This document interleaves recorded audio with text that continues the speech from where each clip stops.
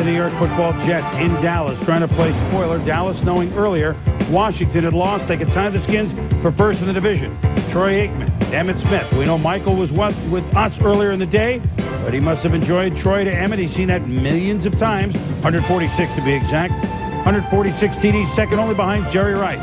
Cowboys trail, though, now 13-7. Chris Warren inside. A handoff dropped at the line of scrimmage. Conservative play calling. So Eddie Eat, Drink, and Be Murray. But Eric Bjornson takes it on the fake. Oh, those tricky Cowboys. 14-13. They have the lead for Chan Gailey.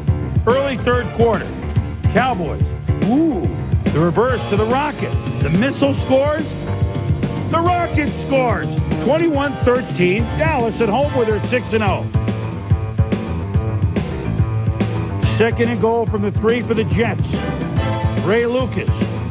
Curtis Martin, he steps up, finds Blake Spence, touchdown. Jets down 21-19 on the two-point conversion. What happens? Well, this is going to be Kerry Jenkins.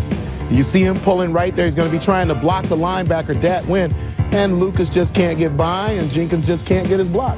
Dat Wynn says, "You not in." And so, Parcells' Jets still behind 21-19. John Hall, 37-yard field goal. Good. Minute and a half to go. The Jets take the lead, 22-21. 50 seconds to go. Can Aikman keep them undefeated at home? Move them into first? No. The Jets have held. The Jets have now gone in and beaten Miami at the Meadowlands, and they've beaten Dallas 22-21. Lucas 20 of 34 for 229 yards, just one interception and 2 touchdowns.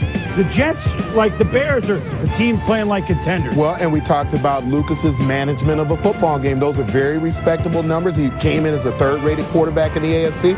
I think he hasn't hurt himself in terms of those ratings. And he threw it to the wideouts. Trebet, 8 for 108. Keyshawn, 6 for 96. The Jets play Miami again next week.